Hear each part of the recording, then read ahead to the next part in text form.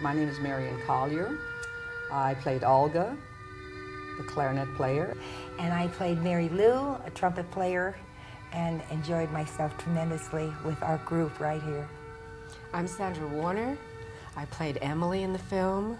Some Like It Hot was the greatest film ever made. I was very happy to be a part of it. And I'm Joan Nicholas. My character was Betty, and I played the saxophone.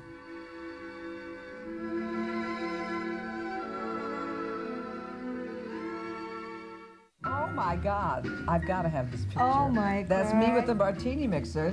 This one I've seen. I've never seen this I've seen this one because I was trying to get in there with her. Oh gosh. Oh, look at this. Oh, you know, most of us didn't have blonde hair. And half the girls had to dye their hair blonde. I was a brunette when I was hired. I know, you came in. And Billy Wilder said to me, "You look much better as a blonde." So And in fact, the man didn't like it, and my hair was not pure blonde. You were red, weren't you? I was kind of a honey blonde, and the casting director, Phil Benjamin, didn't like that at all. We had to color our hair a certain blonde because Marilyn had this very platinum color. Yeah, very platinum. We had to stay away from her color. Yeah. But Marilyn Monroe was magic. She really lit up the screen. You couldn't take your eyes off of her. No, she was. And every guy wanted to take her home in his pocket. She was absolutely adorable because she had a quality of sexiness mixed with innocence.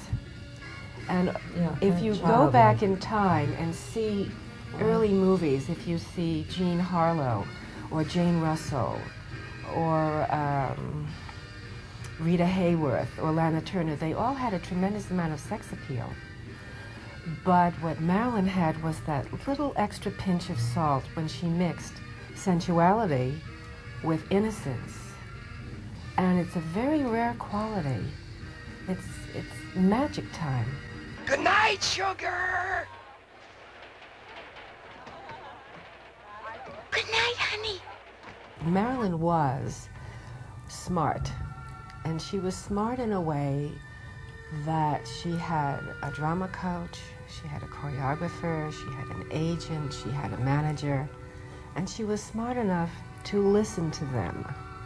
So when she was told what to do, when to do, how to do, why to do, if to do, she followed their instructions and became a great success. I did a couple of things with her and Tony. I did one scene and running in and out with the ice, the natives are getting restless, that's me with the cymbal and all this. So it was a day when the girls weren't shooting and I had to be there. And I used to sit there and just watch. I didn't say, I just sat there, and I sat there all day, even though I was finished. I would sit there and I would watch. And she was magic, she really was. There were days that Marilyn didn't show up. And of course, when Marilyn didn't show up, we were still on payroll. Right. But one day Marilyn was there, but she wouldn't come out of her dressing room. So Billy Wilder came over to me and he said, "Sandra, you're a singer. I want you to get on the stage, get to the microphone. I'm going to put the playback on low." Of course, the song Running Wild was on. Marilyn was singing it. And he said, "If Marilyn hears your voice instead of hers, she'll come out of her dressing room." So they put the playback on, and Running Wild, lost control, blah, blah, blah. And sure enough, Marilyn came out of her dressing room. And she walked to the stage, and she looked at Billy. And Billy said, from the top, "Running wild, lost control. Running wild, mighty bold.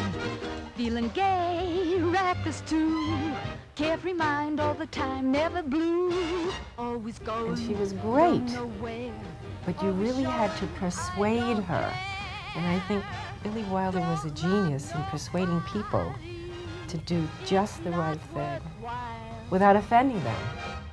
All alone.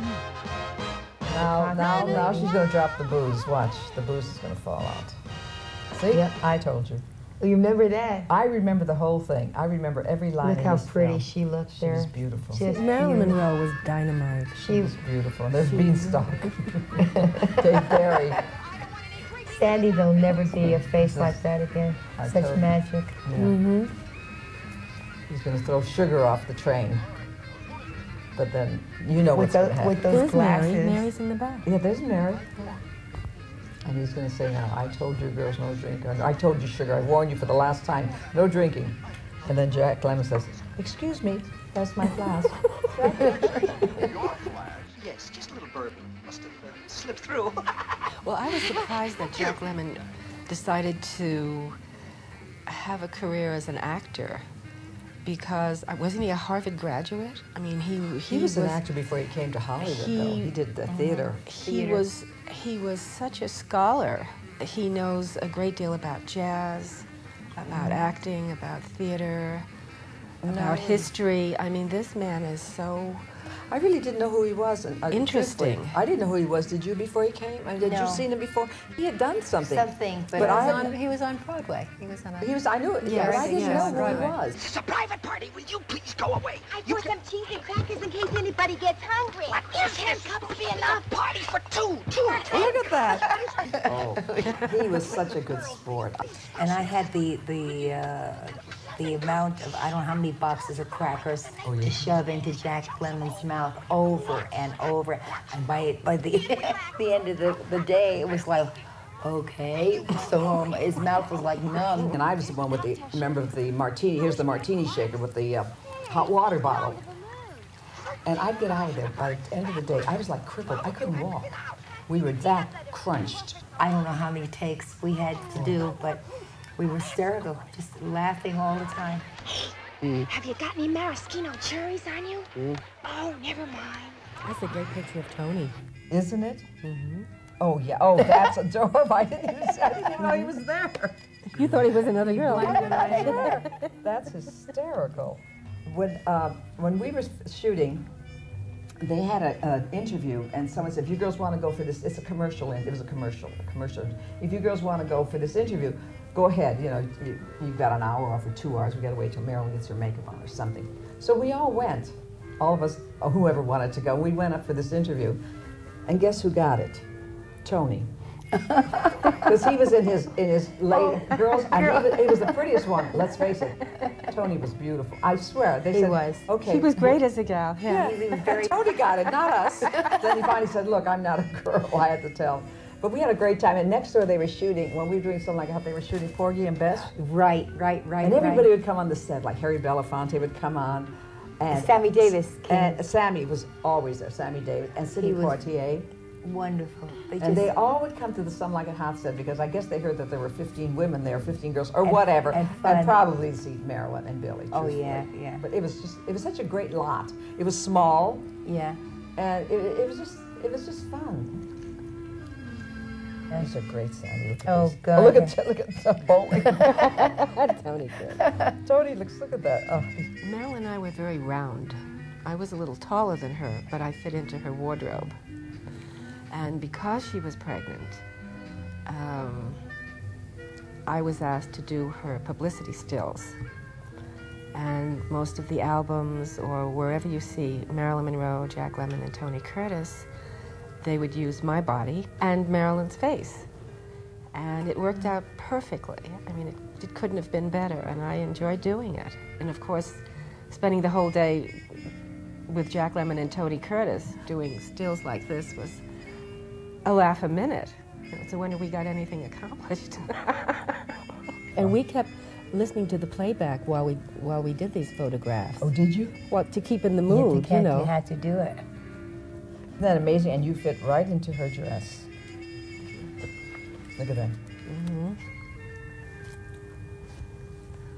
I learned a lot from Billy Wilder. The patience he had and his direction. Brilliant. I used to watch him all day. We all did. Well, you know, Billy would stand there, and as everyone, I don't care if it was my line or Laurie's line, anybody, he repeated. I mean, he didn't, not out loud, but he knew every line, because I would look at him and I'd be saying my line, he'd be going, he knew every single line. He did all of Marilyn's, Tony's, Jack's, everybody's. In his direction, the rubber band stretched far beyond anyone's imagination as far as his talent was concerned, and he had a tremendous amount of patience. He was really remarkable. Just priceless. Oh, what a talent. There'll never be another director like that. Never. And look at Joan. She was great. Just She was so deadpan. So perfect. Hey, Sheboygan, you two.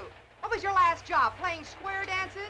Joan Charlie was honestly one of the nicest ladies you will ever meet. She was wonderful and so talented and funny. I mean, not only on camera. She was funny or off camera. Honestly, she was just great. She had a great sense of humor. She just was wonderful. I'm just so sorry that she passed away when she did. She was quite young, and then I think she really made that part of the picture. I mean, without her, I don't know who else could have played Sweet Sue as well as Joan. No, I don't either. Do you? Yeah, no. I really don't know. She was perfect. She was so perfect for Sweet Sue. All right, girls, let's take it from the top. And put a little heat under it. Some Like It Hot was like the greatest souffle ever made. It had the perfect ingredients. It had the greatest script, a great director, a great cast. Of course, the greatest chef was Billy Wilder, but it really was like the greatest souffle ever made in history. It's well written, it's well directed, it's well acted, it's well cast. The camera work was fantastic. I mean, the cinematographer was sensational. Charles Lang, his name was. I mean, it's everything. It was funny. It was a comedy. Comedy is the hardest type of writing there is, and to make it come off the way Billy Wilder and I.A.L. Diamond did was fantastic.